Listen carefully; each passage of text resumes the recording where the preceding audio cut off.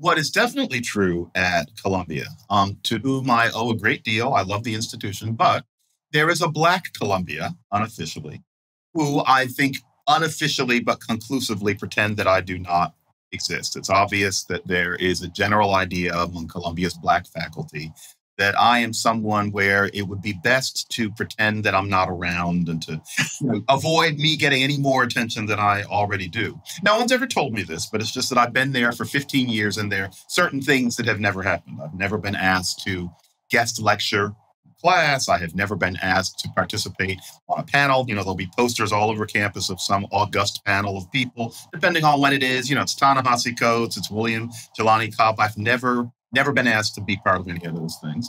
I'm sure there is an informal Black faculty social organization at Columbia. Even if it's not on paper, I have never been invited to join it.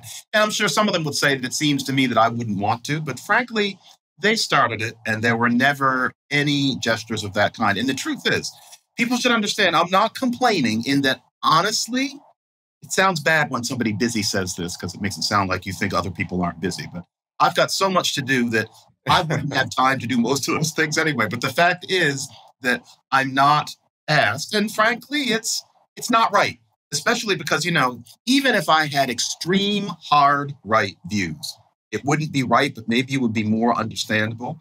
But in my case, frankly, I'm just a cranky moderate.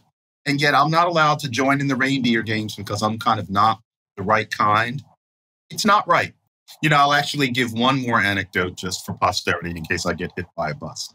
This is how these things manifest themselves in real life. It's not a bunch of people turning their backs on you and walking away. The linguistics program became a major some years ago. We had to make it into an official major instead of one that you had to petition to create. And it was my job to make it a major. And so suddenly, I had to deal with administration for a time, which is not my forte. But I stepped up because that's what I had to do.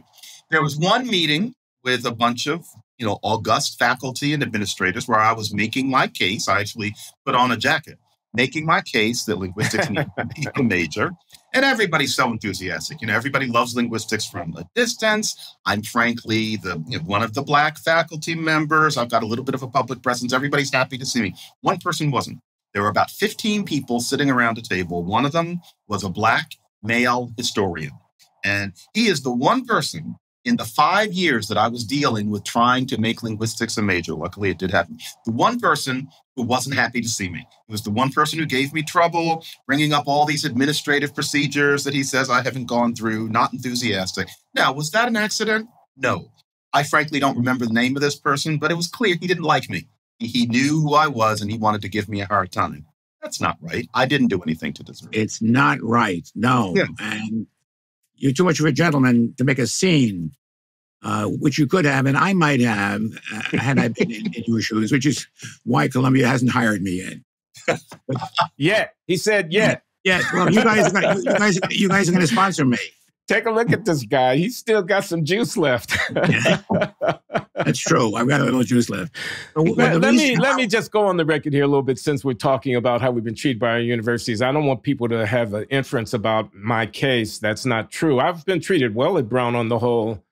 Ruth Simmons, African-American woman, now retired from her presidency at Brown University, brought me in 2005. I was warmly greeted by colleagues in Afro-American, they call it Africana Studies, and the Center for Race and Ethnicity, which studies that subjects. I was writing left of center in 2005, believe it or not, Dan. I was on the incarceration thing. My Tanner lectures were in the works at that time and so forth.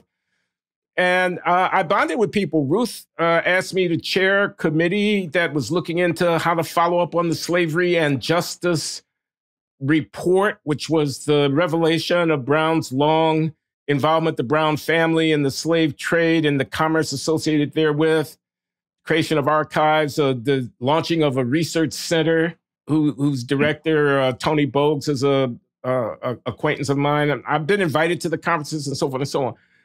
But I don't know when it starts. I guess it starts with Trayvon Martin. And then there's Michael Brown, and then there's Black Lives Matter, and then there's a racial reckoning, and we went through a thing. it culminated in the summer of 2020.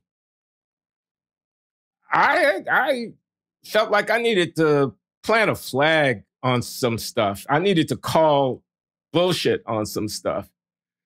And ever since I started writing in places like Quillette.com and, the Manhattan Institute City Journal, and I started objecting to virtue signaling and empty rhetoric. And I started trying to say a university is not a cheerleader for political fads. Yeah. We're in it for the long run and stuff like that. The invitations have dried up. That was going to be my conclusion. Well, I'm here on campus. I'm the Merton Stoltz professor, blah, blah. But I don't get invited to the conferences and or the cocktail parties on the Afro side anymore. God bless them.